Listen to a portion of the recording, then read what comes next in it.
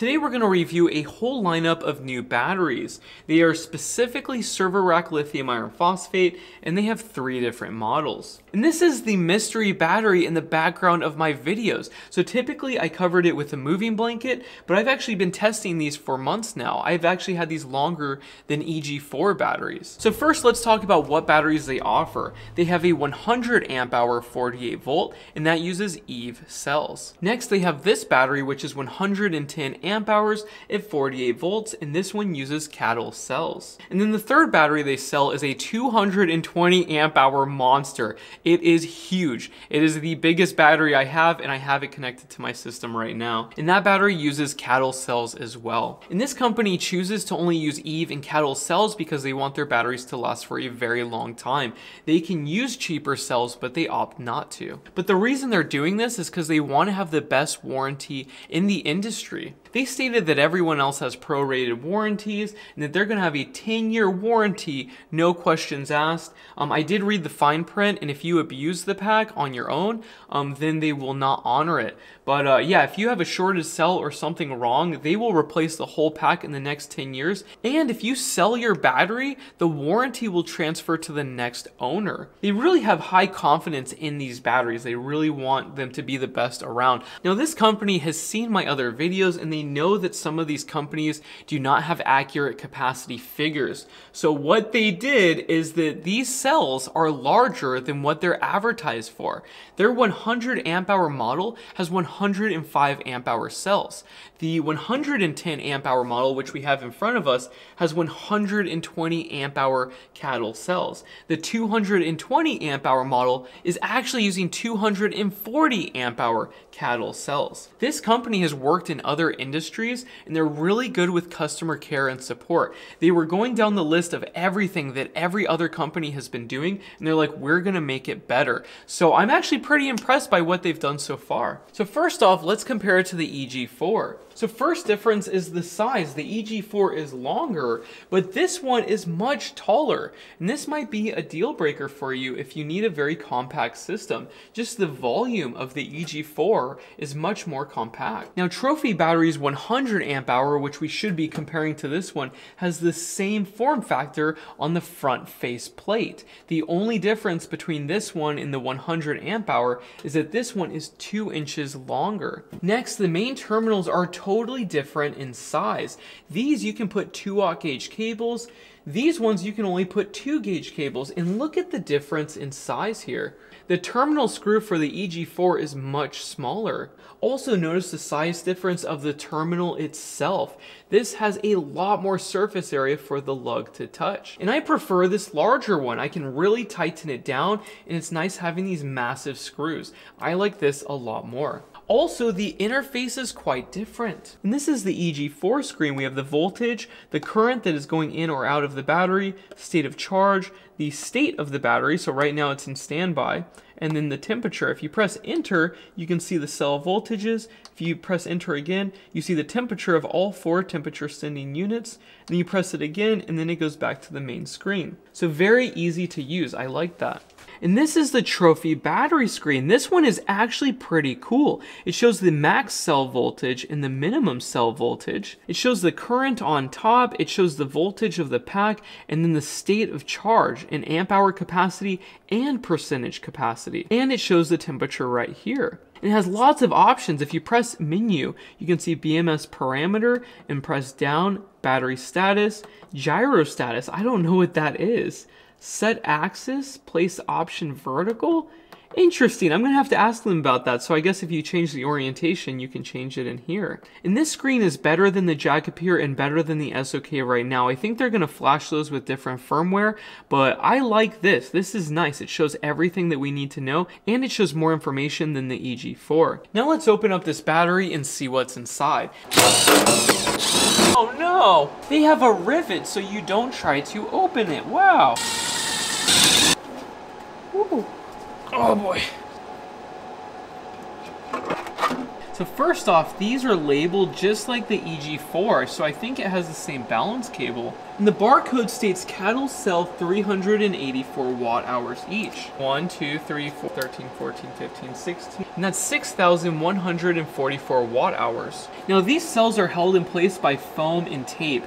And it does work, and I don't see any problems on this pack, but personally I prefer the SOK battery. The cell holder is rock solid and it will last a century. The foam and the tape will work as well, and a lot of high quality batteries have it, but yeah, I like the SOK better. Now notice that this foam is obstructing these overpressure relief valves, and on SOK there is no obstruction. So I wonder if that's safe to do. I would have to ask a battery engineer. I think it would still be able to vent just fine, but yeah, not as well if it wasn't obstructed. Oh, look at this. So this foam is holding the temperature sensor on the cell. And that actually does work, and I've seen very expensive batteries with that configuration, specifically the Battleborn. They actually tape down their temp sensor on their cells just like this as well. Personally, I prefer a potted terminal connector attached to the bus bar. That's my favorite configuration. All of the temperature sensors are on this side of the pack. That's not very good. Typically we want one right here, one right here, one right here, and one right here. So keep that in mind. If it gets really cold on the front of the pack, it might not be able to know that. But this might be by design, because this BMS in particular has its own ambient temperature sensor on this side of the pack. So maybe that's why they put them all down here. But personally, I like to see them spread out, because having an accurate assessment of cell temperature is very important. Also, I realize that with cattle cells, they naturally expand and contract more than others, and they have foam on all sides. So that might have been by design as well. And then we have a massive steel bar that goes across the top so that these cells do not shift and hit into the BMS. And everything on the BMS looks good. Every connection is glued. The wire management is good. It could look a little prettier right here, but overall nothing that I can actually criticize here. And this is how you turn the BMS off. You just unplug this and then it powers the system down. And I think that's what EG4 on the Pro model is using with their on and off switch. I haven't opened one up yet, but that's what I'm assuming. But it would be nice if this was tucked away. I really like how they did it on the SOK battery. So overall, I think it's good. I think they could have done better with the temperature sensors and these foam pads. I don't like how it looks. I don't think it's pretty like SOK or the EG4. Those ones look a lot better than this on the inside. But it is good, so maybe at the price point with shipping costs, this might be a good option. And I really like these large terminals. They're doing a great job with that. And they're using DC rated circuit breakers that are massive. These cost quite a bit more. So overall, it's a pretty good pack, but they could have done better. Also, this is a new company. How do we know if they're going to be around for 10 years? They are very professional, and I like whenever I talk to them, they seem to know what they're doing. But let's say they sell a bunch of these and then they're not around in 10 years. So I'm hoping that they can actually make these for a very long time and stand by that warranty. So yeah, I would also think about that. That warranty might not mean much if they're a new company. Another point is this is not user serviceable. Anything with welded terminals to the bus bars, you cannot take these apart on your own. If a cell goes bad, you need to ensure that that warranty will replace the pack. If not, you'll have to throw this whole thing away. The SOK, you can swap out one cell or all the cells or whatever you wish to do. Now, one battery company told me they prefer the welded terminals because for warranty issues, you can just get this pack shipped back to the company and then they ship out a brand new battery and that's it. And typically on most of these lithium iron phosphate batteries, even the really cheap ones, there will be a shorted cell out of like 1 in 1,000. It's pretty darn rare. And if you have high quality cells, it's usually rarer than that. It's like 1 in 10,000. So it's not an issue that I would be really worried about, but they want to make their warranty system as easy to use as possible. Also, welded terminals have lower resistance than having a bolt. But we're going to measure that on the SOK and see if it's actually noticeable or if it's an issue at all. So overall, it has a good build quality, but I prefer the SOK. For their price and with their warranty, I would say they're very good competition. And I think that this is going to be their most popular battery.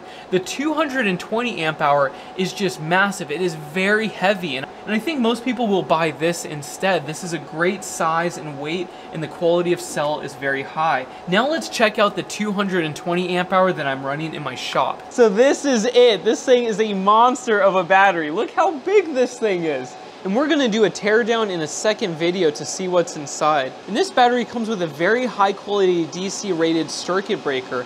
I opened this up like 4 or 5 months ago and it was really nice. So I can't wait to show you guys that. Also, it has the same terminals as the SOK battery. So that's nice to see. These are really big. These are some of my favorite terminals right here. These are super strong. Also, this display interface is different. This is the same that they have on the 100 amp hour. I like the one on the 110 amp hour or previously in this video more than all of these. I think that one's a lot better. And I think the 110 amp hour will probably sell more than the other ones, but we'll see.